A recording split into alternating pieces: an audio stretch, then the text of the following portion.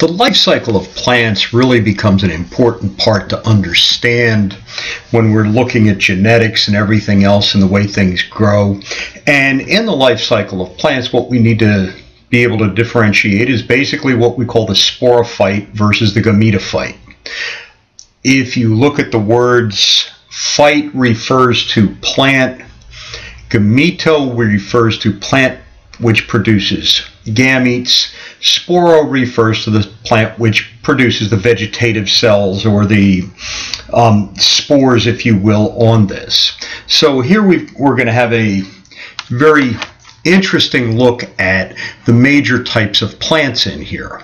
It says the sporophyte is the part of the plant that reproduces from spores or vegetatively. When we look at the sporophyte, we're talking about something that's diploid.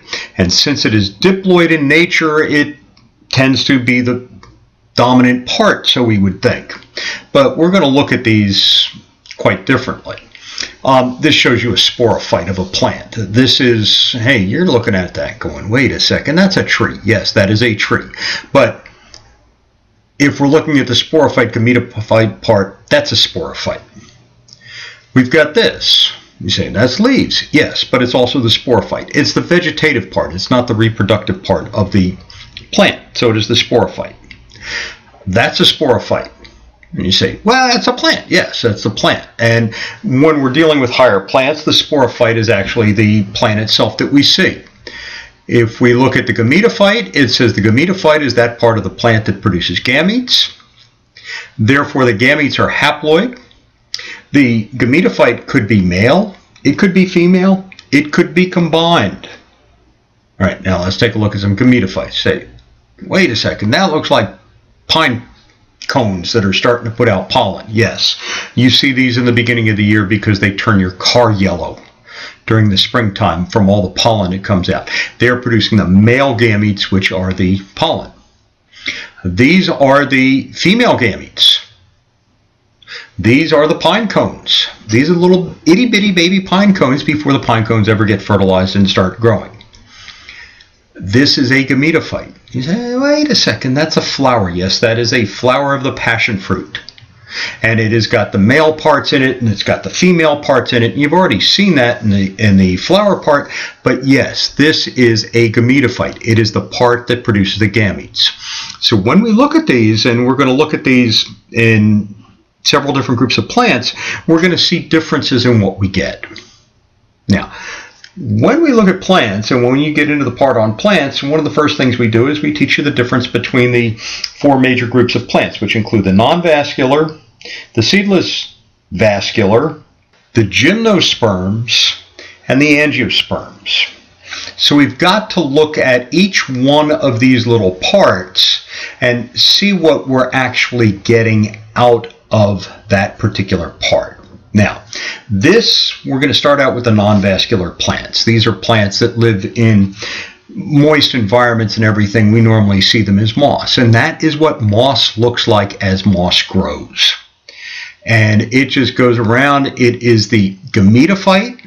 It is actually haploid in nature, and that's what we see.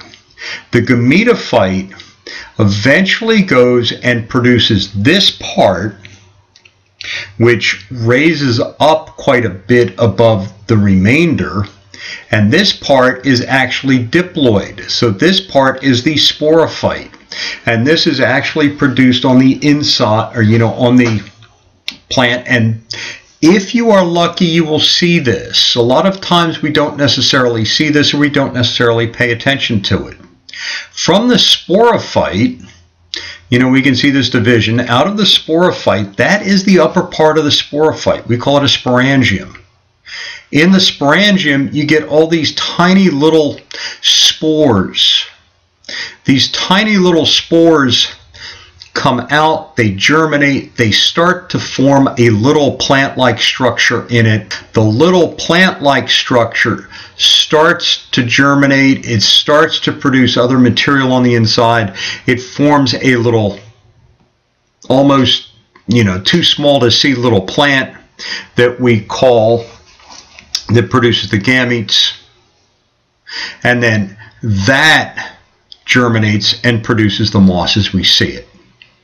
So we have a difference between the gametophyte and the sporophyte. Now, question here is, which one lasts longer? You've all seen the gametophyte, but if you don't know what you're looking for, you don't see the sporophyte. So actually it spends most of its life cycle in the gametophyte. If we look at seedless vascular plants, and these are things like ferns, what we see is, we see that part of the fern that we always see, and that's the diploid part. That is the sporophyte. Okay? And if you look at the back of the leaf, you see these little things. We call them sori. And inside of those you have these sporangia. And the sporangia produce little spores. And the sporangia, if you were to take one of these leaves and cut it open, it would look like that. And the little things on the inside are the spores. And the spores get released off. And when the spores get released off, they germinate into these tiny little plants that are almost invisible. The tiny little plant releases sperm cells or egg cells, and it starts to grow, and it turns into that. You get fertilization of the egg cell by the sperm cell, and that starts to grow up and increase in size, and you can see fertilized egg cells here. And when that happens, you get a plant that looks like this, and out of that you get these little fiddleheads, which turn into the diploid phase. So what we've got is we've got the haploid phase, or the gametophyte, as a very short segment of the life cycle of this plant. It normally spends its time in the sporophyte phase. We're going to look at the gymnosperms now. And we're going to start out the gymnosperms by looking at a pine tree. This is a typical example of a pine tree. When you look at it, the pine tree is diploid. And being diploid, it is the result of the seed germinating. At some time during its life cycle, it is going to produce gametes. This is the male gamete cone of a pine tree. This is the female gamete cone of a pine tree. The male gamete passes the pollen onto the female gamete that fertilizes the egg, and out of that you get a fertilized cone. The fertilized cone is actually diploid in nature because we've got fertilization of this particular part. Here we have a mature pine cone. Inside of the mature pine cone you find the seeds. The seeds are either released as the pine cone matures, or some pine cones actually require fire to burn them in order to be able to allow the seed out. We often find squirrels chew the seeds up. But the seed then begins the life cycle again as the seed germinates, and it forms these itty bitty little pine trees, and out of these itty bitty little pine trees we get these great big pine trees. So this spends most of its time in the sporophyte phase, and the sporophyte is that which we see all the time. The gametophyte, how long does this last? You've all parked your car under a tree in beginning of the springtime and it comes out yellow. That is due to pine pollen and other pollens. That phase normally lasts a month or two. The age of the tree? Oh, this tree here is at least 20 years old. I planted it and I watched it grow, and that's over a 20-year time period. How long will it last? Oh, some of these trees last hundreds of years. So we can see that in the sporophyte phase it can last a much longer time. In the gametophyte phase it's going to last a month or two. Angiosperms. Angiosperms are flowering plants. So flowering plants, again, we view flowering plants. This example happens to be with a cactus. And how old does a cactus like that live? Oh, this one looked like it was quite old. They can stay around for a long period of time. The cactus produces flowers, out of flower buds. You see the flower buds here. The flower buds open up into the little cactus. These are the gametophyte parts.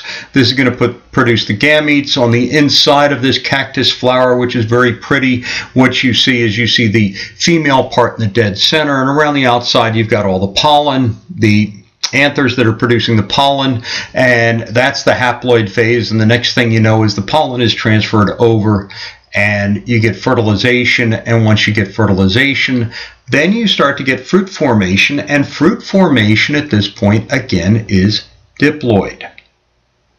How long does it go through the diploid phase? Years. How long does it take to go through the haploid phase? Each flower is a couple of weeks, tops. Whereas the plant may be doing that all summer long, but each flower is just a couple of weeks. In the end, you can see the fruit increasing in size and growing and everything, and eventually you can open it up, and on the inside, these are actually edible and they're quite tasty. They're eaten in a lot of different areas of the world. The only thing you have to make sure is that you get it well peeled. So you can see the difference between the sporophytes and the gametophytes. The gametophytes produce the gametes. With the exception of the non-vascular plants, the sporophyte is the dominant phase, and the gametophyte is very quick. With the non-vascular plants, the gametophyte is the dominant phase, and the sporophyte is quick.